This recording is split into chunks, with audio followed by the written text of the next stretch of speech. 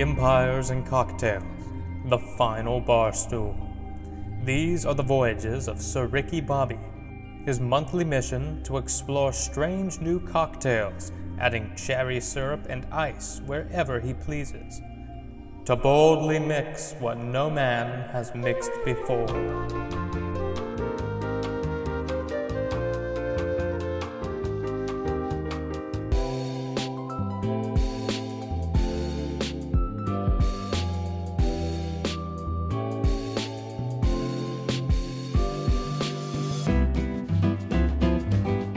But before we launch the Origami 3000, we have to fuel up.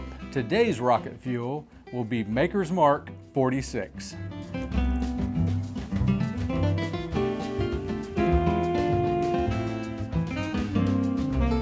That's out of this world. It's time to mix the paper plane. Recipe, please. The first thing we add is freshly squeezed lemon juice. 1 ounce of Aperol. 1 ounce of Amaro. But in honor of Unbridled Bar, we're gonna have ourselves a shot.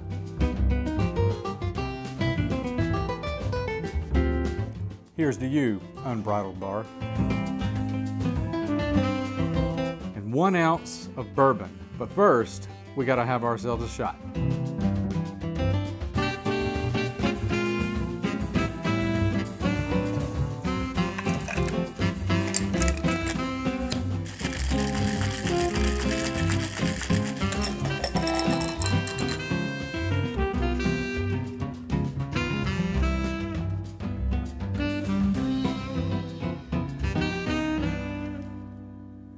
No true Southerner would ever put lavender in a paper plane, but it's just good to know that we can. And that's the paper plane.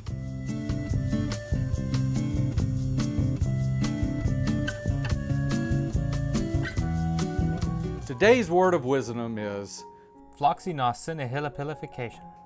to Floxinaucinihilipilificate is to look at something and judge it as worthless. People tend to do this for a number of reasons.